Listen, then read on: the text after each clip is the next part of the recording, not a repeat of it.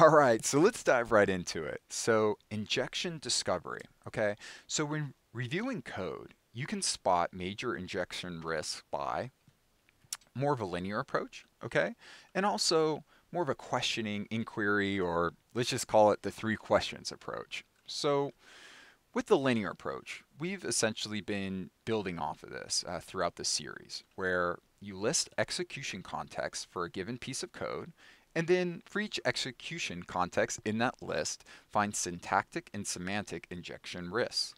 So that's great, and that has helped us kind of build a foundation. I've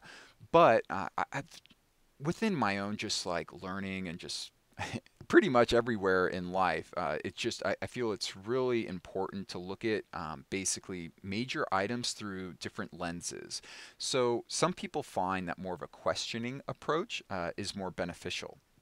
So here is kind of looking at injection discovery through more of a questioning approach. So this is the three questions approach. So basically, you're asking yourself while you're reviewing code, are there any injection risks that would allow remote code execution, right? Or RCE. So we saw an example of this with syntactic injection within the shell context, okay?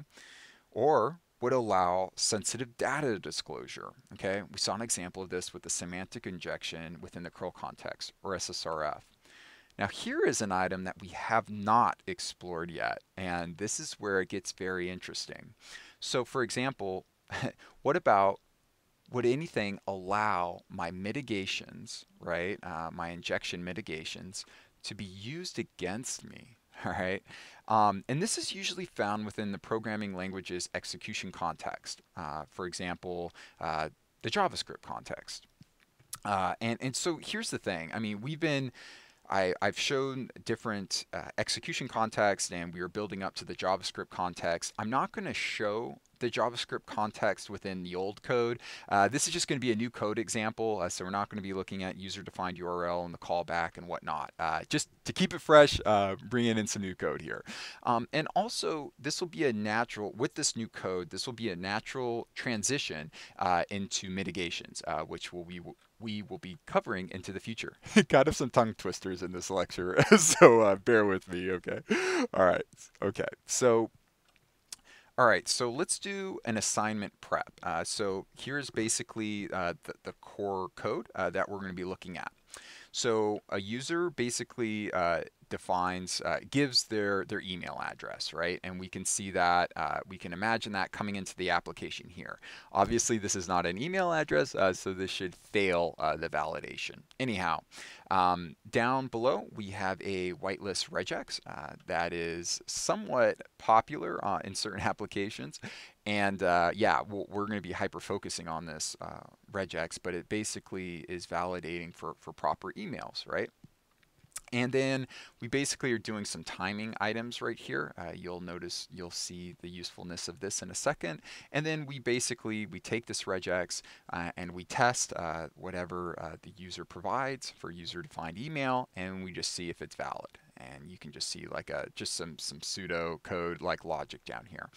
Okay, so what is the intent of this code? I've seen similar code like this in applications, and the intent is usually, hey, let's mitigate these injection issues by whitelisting accepted characters, okay?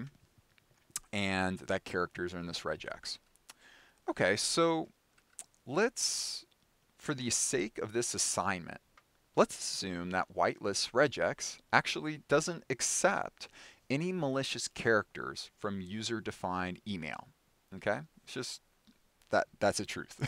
So, okay, so now how else can user-defined email be exploited? So just kind of think about it for a sec, and then I'll give some hints. So here's the first hint. So what other string property should be validated? Okay, and of essentially of user-defined email before it is sent into the regex. What other string property should be validated? And here's hint number 2. Denial of service takes place when input is to what? To all right, we'll answer it right here. So basically, denial of service takes place when input is too large. Okay, and whitelist regex, in essence, is actually vulnerable to regular expression denial of service. And we're going to go ahead and learn regular expression denial of service, or what I'm just going to be saying is ReDoS. We're going to be learning that by example. So let's get into that example. Okay, so you can go into this. You can find this code right here in the Securing the Stack repo, the tutorials repo. And so let's go ahead, and I already have it up. And basically, yep, I just did the run command, and you'll see the shell over here on the right. So what is assignment 1?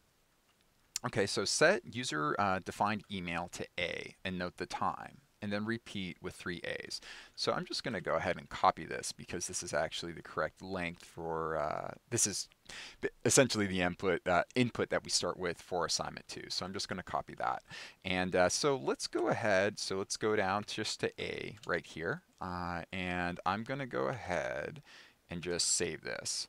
Okay, so we're about three and a half milliseconds right here. Okay. So then it says, then we'll just go ahead to 3 A's. And we'll just go one at a time, right? So we see it actually kind of decrease there a little bit, which is interesting. And then let's go ahead to about, 3. So it looks like it's actually decreasing in time. Okay, interesting. Okay, sweet. So now let's go ahead for assignment 2, and we'll do 18 A's, which was what the original variable was set to, or what this originally was, excuse me. So I'm going to go ahead and save that. So now we're at about half a millisecond right here. Okay. Now let's just go up to 20. So 19. Okay, so it's starting to increase, okay? And then let's go one more. Oh wow, so it's about, so we hopped out from, first we were about at half a millisecond, and now we're about to 1 second here.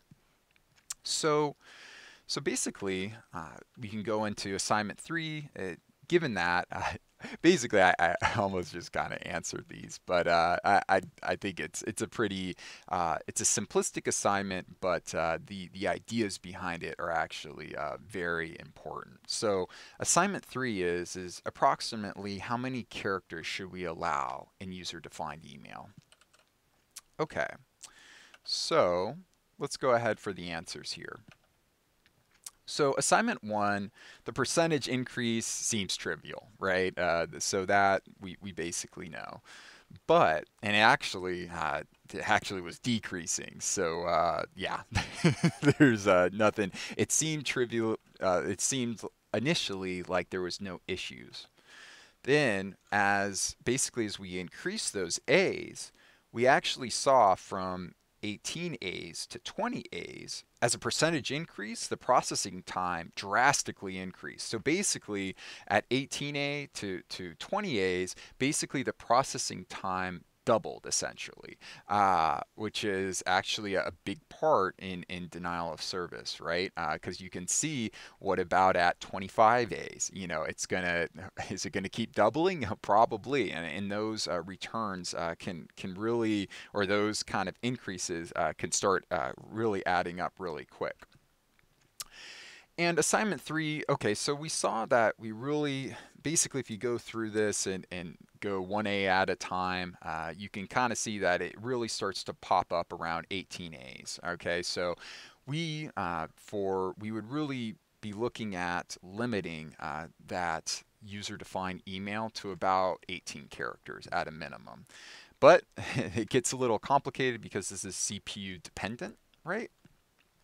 Because what works and what's kind of the benchmark on my CPU might not be the same as the server, etc. And really the preferable solution is to restrict the email length to a sane number, and you could just come up with that.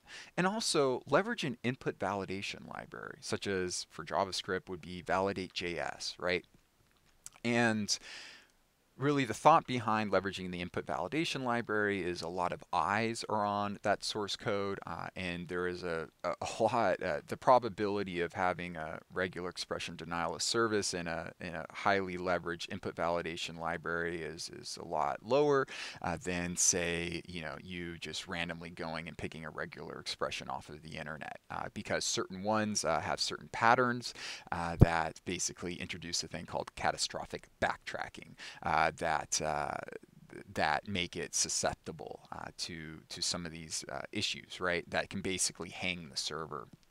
And it's especially prevalent in Node applications because it's single-threaded, right? So if you have a regular expression denial of service there, it can block that event loop. But anyhow, if you want to learn more about, spotting vulnerable regular expressions, that might be out of the scope for this tutorial. But please leave me a comment, and that is something that I can always go into the future. But anyhow, we're going to be kind of going into just items about mitigation into future tutorials. So basically, what are some of the takeaways here? All right, because we went in kind of down a rabbit hole with some of those assignments and whatnot, and the overarching theme is just regular expression, or just ReDoS, is a key risk within the programming language's execution context, right?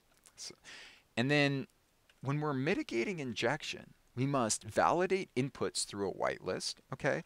But also look for edge cases within that whitelist. In other words, if we're doing some validations, how could those really be leveraged against us, right? So we need to be looking at the length of the string that we're about to essentially feed into our whitelist.